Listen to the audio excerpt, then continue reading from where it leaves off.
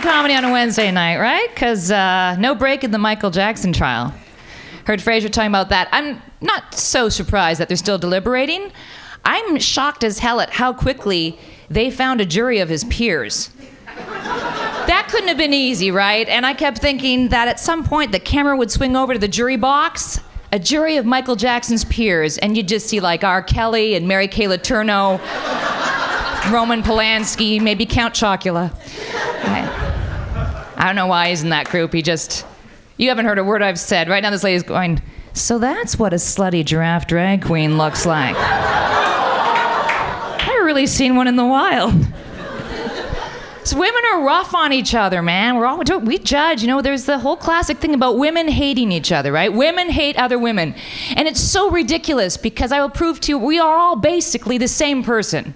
Every woman is the same person. Okay, except for supermodels. I don't care for them. I'm actually quite frightened of supermodels because I was bitten by one as a child, and I won't even pet them when they come near me in the wild. Just shoo, Kate Moss.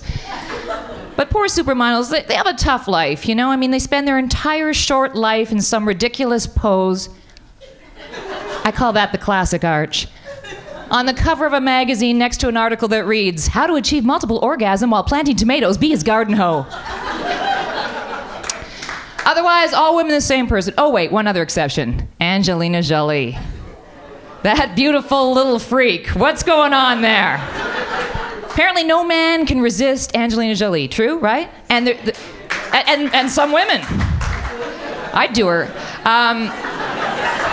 Again. But the thing is, there's great debate. Like, what is it about Angelina Jolie? Is it